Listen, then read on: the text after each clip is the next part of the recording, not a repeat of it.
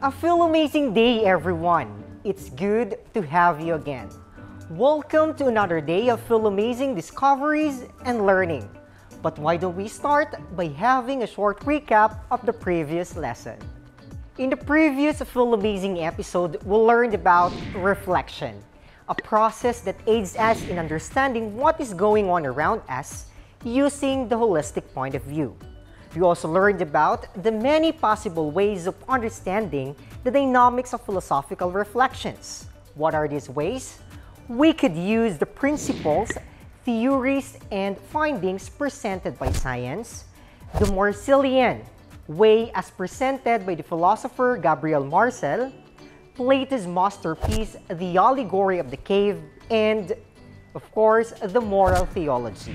I hope that you remembered all of that from our previous session and that you are now ready for more feel amazing adventures.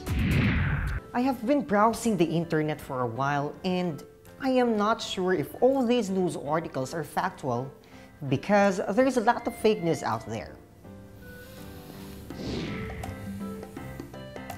Oh, I think I must share this one. Are you sure you would want to share that? How sure are you that it isn't fake news? Well, think before you click. She's right. Since philosophy is the search for truth, we must keep in mind that when we see things on the internet, it is a must for us to always fact-check every piece of information that we get, which leads to the following questions. How do we validate the information we get from the world around us? How do we distinguish opinion from truth? I can bring you to a place where we can all discover the nature and theories of truth. Oh, it's you! Well, that would be great. What are you waiting for? Get yourselves ready for another feel amazing discovery. I am Teacher Joshua, your feel amazing teacher broadcaster. I'm Teacher Josa, your goddess maestra. And this is the 4th episode of the Introduction to the Philosophy of the Human Person.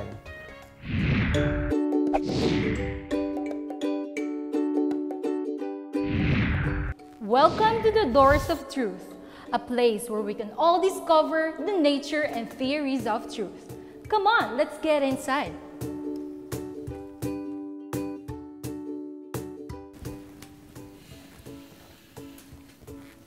Wow, it feels good to be here. According to philosophy, if you want to know the truth, you have to use not emotions, but thinking. To think, however, is an act of choice that is not always done properly. Therefore, we need guidance to straighten out our thoughts. This is the room of epistemology. Epistemology comes from the Greek term episteme, which means knowledge, and logos, which means study of. Therefore, epistemology is the study of knowledge. According to the Russian-American philosopher Ayn Rand, epistemology is a science devoted to the discovery of the proper method of acquiring and validating knowledge. The purpose of epistemology, therefore, is twofold. First, to show how we can acquire knowledge, and second, to validate if the knowledge we acquired is really knowledge. How do we make sure that it is true? Since knowledge plays a central role in epistemology, let us briefly describe its nature. According to Merriam-Webster, knowledge is the fact or condition of knowing something with familiarity gained through experience. When you know something, you understand its nature. You identify what it is, and it stays with you. Knowledge, then, is a retained form of awareness. Knowledge is a mental state. That is, knowledge exists in one's mind. Therefore, unthinking things cannot know anything. Knowledge is a kind of belief. If one has no beliefs about a particular matter, one cannot have knowledge about it. Precisely. Hence, knowledge requires belief. Of course, not all beliefs constitute knowledge. Belief is necessary, but is not sufficient for knowledge. We are all sometimes mistaken in what we believe. In other words, while some of our beliefs are true, others are false. As we try to acquire knowledge, what we are doing is increasing our stock of true beliefs. Yes, it is good to know that belief by itself is not sufficient for knowledge. This will avoid us from becoming a victim of fake news which is all around us. But how do we acquire knowledge in the first place? We will learn about that as we enter the next door.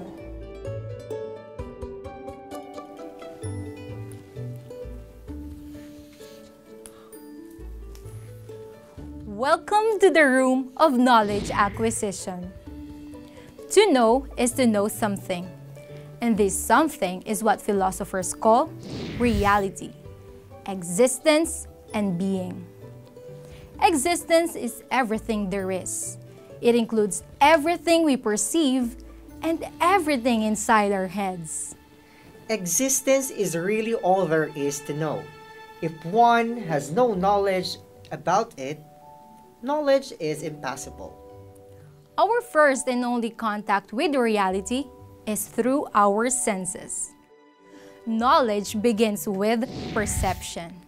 At first, the senses give us knowledge of things or entities. Later, we become aware not only of things, but certain aspects of things like qualities, quantities, relationships, and even actions. And these characteristics cannot be taken away from its entities. Red, for example, cannot be separated from objects like apples and strawberries, as walking cannot be separated from person that walks and the like. After we perceive things, we begin to notice that some things are similar to others. For example, we see three individuals. Let's name them Juan, Pablo, and Pedro. They might not have something in common at first glance, but when we compare them to other entities, say a dog, we can say that they are different because they can speak and they do not bark. And that difference highlights their similarities. We therefore group them into one class, which we call humans. Grouping them into a class we call humans is an example of concept. And what is a concept? According to the dictionary, a concept is an abstract or generic idea generalized from particular instances. Next, we use abstraction to narrow or widen our concepts. Feel amazing! Then after, we assert or deny these concepts by coming up with a proposition. Yes, so from our concept earlier, we can now affirm that humans can speak and deny that humans bark. So, how do we demonstrate these statements are true? We now provide an argument. An argument is a group of statements, one or more of which are claimed to provide support for or reason to believe one or the other. To clarify this definition, let's use the same example that we had earlier. We say that Juan, Pablo, and Pedro can speak. Humans can speak. Therefore, Juan, Pablo, and Pedro are humans. These arguments express a reasoning process, and that's what we call inference. Aside from arguments, did you know that there are other forms of inference that will help you know if the knowledge that you acquired is really knowledge? Let me guess. Are we going to learn that in the next door? Absolutely! Let's go! Welcome to the room of knowledge validation. Now, we already know what we know and how we got to know it. The next thing to do is validate whether what we know is true or not. First, ask yourself, how did I come up at this belief? By what steps? You now have to retrace the steps that you took to acquire that knowledge. Do you still remember what we did earlier in the previous room? Let's see. First, we know that something exists, and that's reality. Then we use our senses, and that gives our perception. After that, we learn more things about it, and it now becomes a concept in our mind. Then, we affirm or deny the concept that we have, which is what we call proposition. Lastly, we provide or give support and reasons to believe in what we proposed, and that process of reasoning is called inference. What a very sharp memory, Teacher Joshua! Now, to validate whether what we know is true or not, we will use the very same steps that we use in acquiring knowledge. But this time, we will do the steps in reverse order in a process that we call reduction. This is a good time to recall what the ancient philosopher Heraclitus said. Knowledge acquisition is the way up, while knowledge validation is the way down. If we perform the process of reduction, we will realize that all true knowledge rests ultimately on sense perception. Let's have an example. Let's use these three statements. I am alive, I have a body, I can breathe. You can only validate these statements if you observe yourself using your senses. Feel your body. Are you breathing? Feel your pulse. Is your heart beating? Observe your body. Is it moving? These and the countless examples provided by your senses prove that you are alive. Great! However, not all statements can be validated directly by the senses. Some ideas need proof. Validation is a multi-step process that ultimately rests on sense perception. Another way to determine if a statement is true is by a consensus. Mostly, if the majority agrees that the statement is true, then it is true. But there are certain limitations to this approach, because something does not become true just because a majority of people believe it. That is right. Far too many times in history, false ideas became popular, and these phenomena have led to disaster. For example, the vast majority of Germans during the time of Adolf Hitler believed that Jews were racially inferior. The Nazis supported this false belief by using pseudo-biological science. This was obviously false, and the result of the false consensus was the extermination of millions of Jews in the many parts of Europe. And that is the reason we are saying that consensus has certain limitations.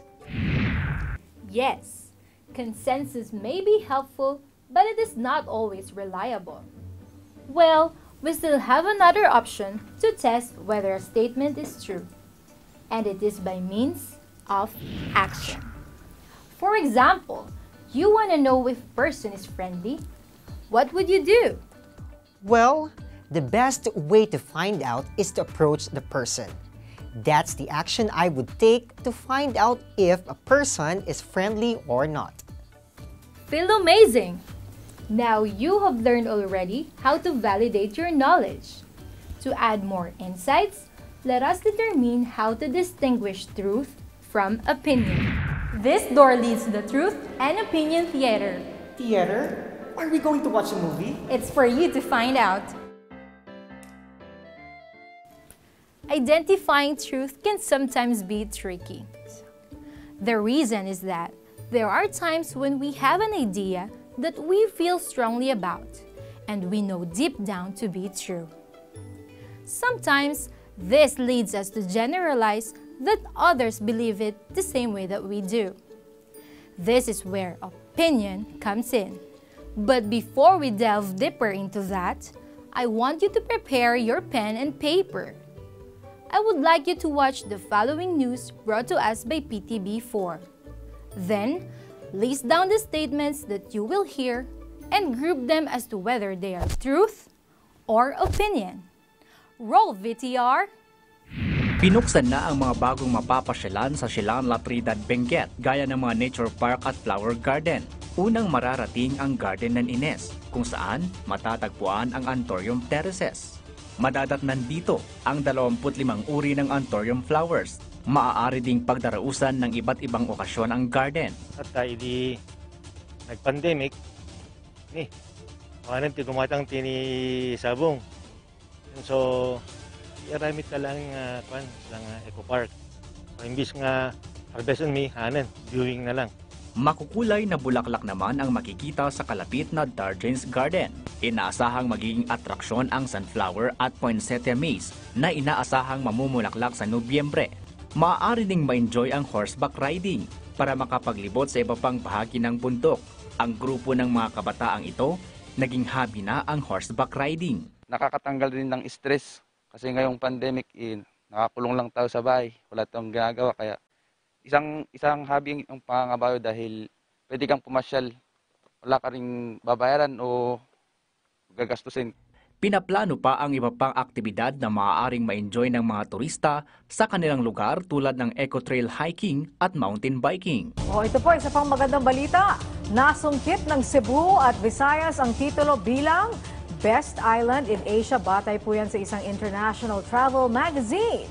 Sa resulta ng Condé Nast Travelers o CNT 2020 Reader's Choice Awards, pasok din sa listahan ang Palawan City na nakuha ang ika-4 na pwesto at Siargao Island na nasa ika-5 pwesto. Pasok din sa top 10 ang Boracay Island na nakuha naman ika-6 na pwesto. Batay sa CNT, taon-taong nasa milyong-milyong dayuhan ang bumibisita sa Cebu dahil sa mga malilinis itong mga beach at naggagandahang diving destinations. Dinarayo rin doon ang Basilica Minore del Santo Niño at ang maliit na imahen ng Batang Jesus na ipinresenta ni Ferdinand Magellan. Did you jot down some statements? Now, I will help you assess your answers through some characteristics of truth and opinion. How? By taking note of these acronyms: CIB or SIB, and COBI or COBI. The first one is CIB. If the statement can be confirmed with other sources and is made independent of one's interpretation and preferences, based on facts or reality, then the statement is a truth. On the other hand, we have COBI. If the statement cannot be confirmed and is open to interpretation, based on emotions and inherently biased, then the statement is an opinion. Did you group your statements correctly? Feel amazing! Now, let us proceed to the last door of truth. I guess you may still have questions. Now, let's understand truth with these theories. First, we have the correspondence theory of truth. The next one, we have the coherence theory of truth. And the last one is the pragmatist theory of truth. Now, let us tackle them one by one as we get into the last door. Let's go. The basic idea of the correspondence theory is that what we believe or say is true if it corresponds to the way things actually are based on facts. It argues with the idea that corresponds with reality is true, while the idea which does not correspond with reality is false. Let's have some examples.